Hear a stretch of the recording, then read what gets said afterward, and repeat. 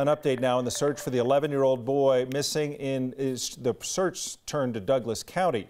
Gannon Stauch has not been seen since late January. Tips have led investigators to search an area in the southern part of Douglas County near Larkspur. Sky 9 spotted those crews close to Palmer Lake today. In all, there were 88 people out searching in the area. The El Paso County Sheriff's Office tells us it was just trained search and rescue personnel, that they're not using any volunteers in these search efforts. Today's warmer weather melted some of the snow in that area, but crews were still in lines using probes to try to search through that snow this afternoon.